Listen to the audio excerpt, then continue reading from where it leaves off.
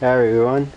Today I was gonna keep working on the coils, but we had a bit of snow. That bump there, that's my car. So got quite a bit of shoveling to do. That other bump there, that's my minivan. So gotta dig out the cars. Be back later.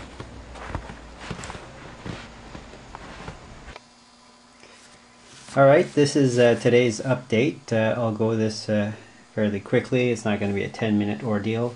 I winded my own coil, and that's copper wire that I had from an ignition coil, I believe.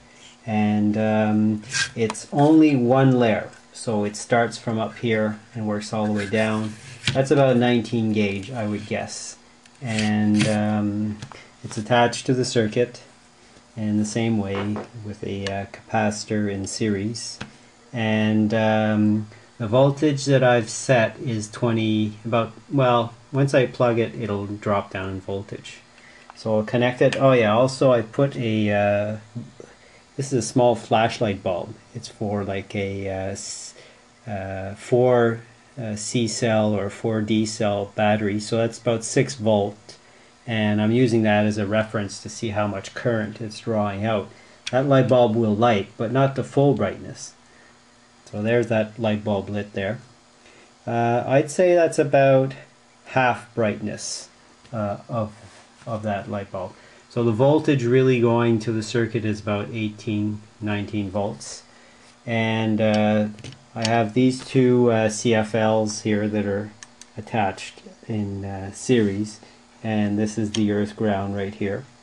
And these CFLs here are maybe about half of full intensity. And I've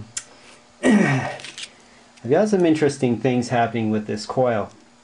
For instance, here's my neon bulb, and if I bring the neon bulb close to the coil, the bulb lights up. See? No wires attached. So this coil is performing better than the other coil. The other thing here I've got my fluorescent bulb here, and if I just bring it, it lights up. So basically wires, no wires attached. Now what's happening though is, when I raise the bulb up, you see the brightness goes away, and see if I bring it down, it becomes brighter. So what's happening here is at the beginning of the coil, if I put my neon bulb here at the beginning of the coil, it doesn't even light if I put the lead on it. Even if I put my finger on it, there is no radiant energy at the beginning of the coil, which is the upper part here starting, and then it's just one layer working its way down, and then this wire is just coming back up here. But if I put my bulb here on this wire, it lights up right away. I mean, I don't even need it on the wire. I'm just touching the plastic here of the neon, and it lights up. So all the radiant energy is in this line here.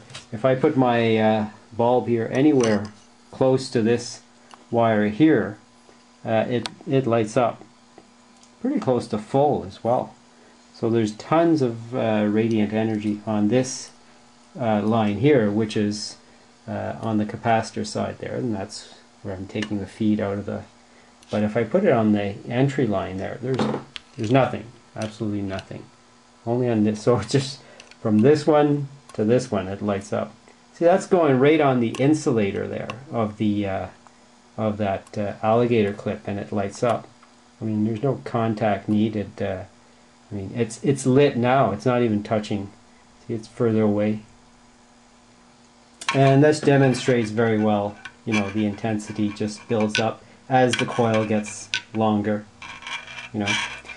So I think that's an important part to make the coil, you know, just one layer and just keep going further and further. If I would have had a bigger spool and more wire, I could have probably had a better effect. But anyways, I just thought I'd post that and show you what it's doing. Thanks for watching.